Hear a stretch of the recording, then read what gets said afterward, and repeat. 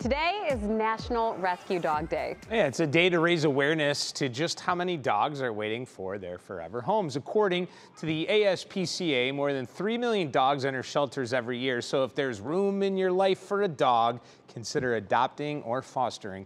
You can also observe the day by volunteering at your local animal shelter or making a donation. And you are already sharing your rescued pups. Take a look. This is from Anna.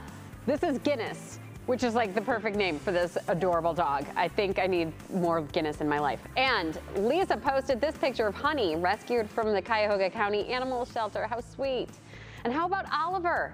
Sissy says he was adopted from the Portage County APL. And Brian shared this picture of Rudy and Daisy. I think Rudy and Daisy were the last ones. So be sure to post your pictures on our Facebook, Instagram, or Twitter accounts. We want to see them. Oh, these adorable faces. Look at those eyes, Holly. Oh my gosh. Guinness. I know, Can we Guinness. just take a moment and appreciate Guinness? Stole my heart.